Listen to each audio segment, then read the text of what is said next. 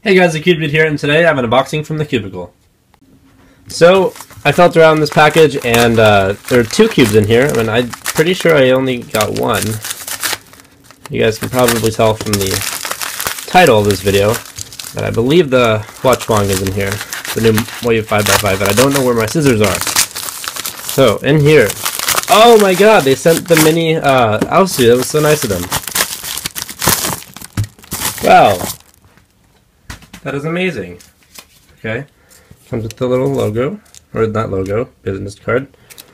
I really like the transparent ones, by the way, if anybody from the Cubicle is watching. But in here we have the new MoYu HuaChuang and the MoYu Aosu. This is the mini one, and I've heard lots of good things about this, so I can't wait to actually get into that. So, I'm digging into the HuaChuang first, and right off the bat I see Felix on the pamphlet. Nobody wants to see the pamphlet. But anyways, I was really surprised that MoYu came out with another 5x5 because the HuaChuang was really good. And I know I suck at 5x5, but I've even heard from people who are good at 5x5 that it was great. And they were even surprised that they came out with another one. But I guess there were some issues with it that hopefully they fixed.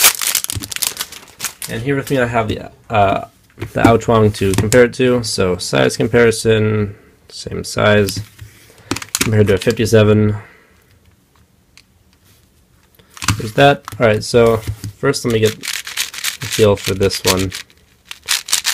Alright, first off, the box is pretty dry, just like all MoYu puzzles. Corner cutting,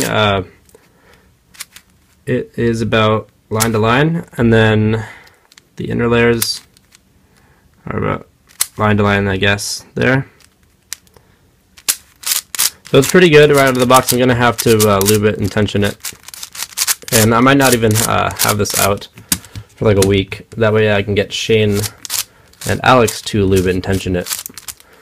Anyways, there is the MoYu HuaChuang. Having trouble saying that. Anyways, let's dig into the Mini Aosu. Pamphlets on the side. And there's no plastic thing over the logo on that. Thank you once again to Cubicle for sending the MoYu Aosu, the mini one. Was not expecting that. Anyways, here is a size comparison to a regular Aosu. And I love my Aosu. I've been told it's good by Shane, and Shane is very fast at 4x4. He has the state record in California for single, I believe. And I'm not quite sure if it's average too. But anyways,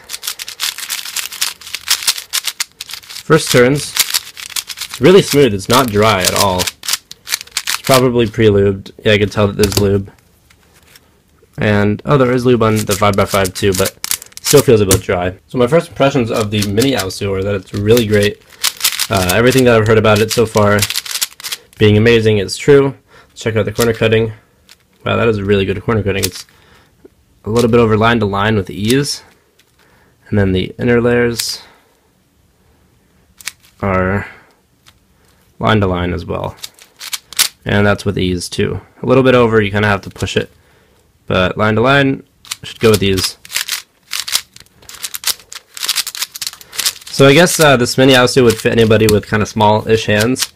So if you guys found the Aosu to be a bit big, I'd highly recommend you guys get the Mini Aosu. This feels a little bit too small for me because I have big hands, so I'm probably going to stick with a regular size Aosu. And for the 5x5, I'm going to have to look at the mechanism actually, and then maybe I'll get back to you in the second half of this video. Alright, so I decided to take them apart now before I actually review them, and wanted to show you guys that on the MoYu HuaChuang, there is an inner 3x3 core, like on the Shengshao 6x6, and for that reason I can't really pull out the edges and the corners, but let's try and focus. It's hard with black cubes, but you might be able to see there are like two wings on the edge. However, on the HuaChuang, there's only one of these. There's two of these on the HuaChuang, and same at the corner. There's only one stalk on the HuaChuang and two on the HuaChuang. And then as for the centerpieces, to the left I have the HuaChuang. To the right I have the HuaChuang. You can see they're a bit different. And also the inner edges. Let's line them up like that. As for the centerpiece that goes right above here, they're a bit different as well. As you can see, it's a lot thinner on the HuaChuang. Let's try and focus it. So as you can see, the wings are a bit thinner, thicker on the Aochuang, but thinner on the HuaChuang.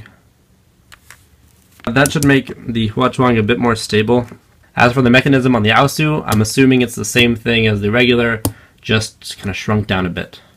Alright, so it's been a couple of weeks since I've gotten these cubes, and I gotta say the MoYu Aosu, the mini one, is just the exact same as the regular Aosu, just if you prefer a smaller 4x4, then I would highly recommend this. So you can find a link to buy both of these in the description, but this is exactly the same as the Aosu, just everything's scaled down a tiny bit. So if you have smaller hands, then I'd highly recommend you guys get that.